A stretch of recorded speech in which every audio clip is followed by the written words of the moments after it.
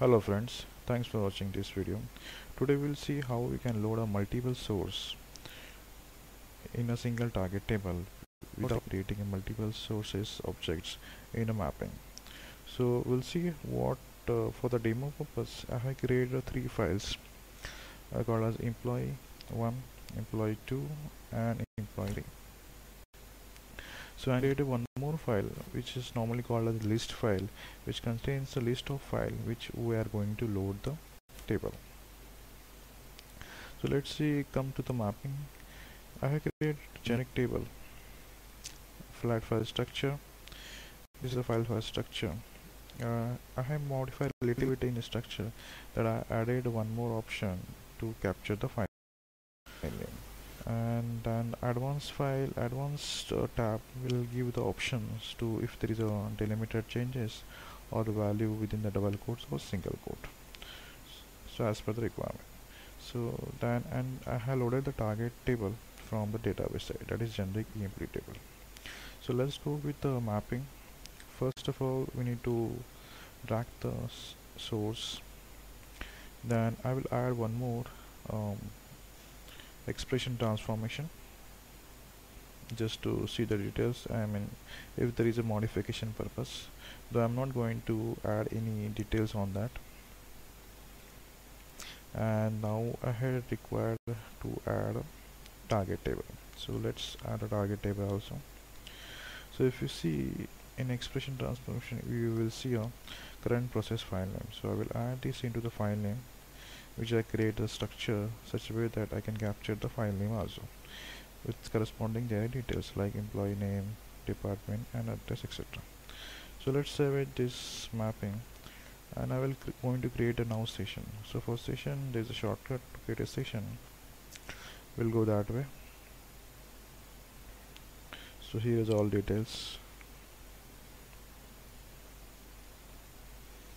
So it's pretty straightforward to create a session. Let's go with the workflow monitor, workflow manager. Let's open the folder.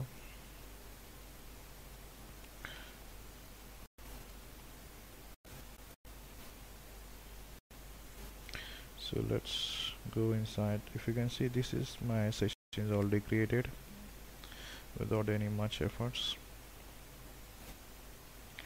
So let's go with the session properties. That we need tweak little bit. Reason behind that I will tell you. So if you see a source qualifier, so we're not going to load any of file directly.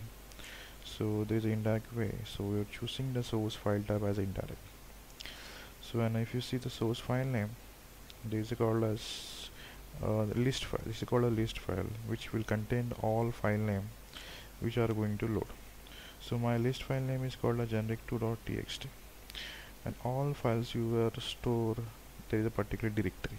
So my current directory is, it is an Informatica with that, where it is exactly, it is in Informatica, it is in Power Center, created server, and for shared, and this is in SRC file. So my all source file, employee 2, employee 3 and list file I kept here. So let's come here directly again session. So that is about session. Now let's try to save and we'll run it. So before that, we'll show the database side. So this is a generic target table which is I have created. Currently don't have any records. So now we'll try to run session. After running session, we will see the records in the target table. Let's watch the monitor. Okay, so it's so fast that it is already succeeded. So let's see in the target database. So it is a generic table. So it contains 6 rows. And if you see here details, it comes, first 2 records come from the employee emb.csv, that is first file. Second 2 rows are comes from second file, and vice versa. So it's session not too fast. Let's try to delete first records again, and we'll show you again.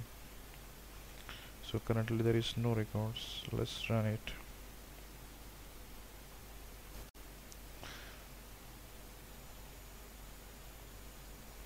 So I'm just running again. Let's watch the monitor.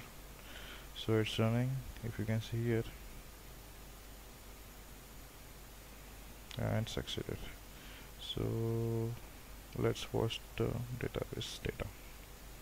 Yeah, so here you can see now 6 rows. So this is a way we can load a 6 multiple sources in a single target table. Thanks for watching this video.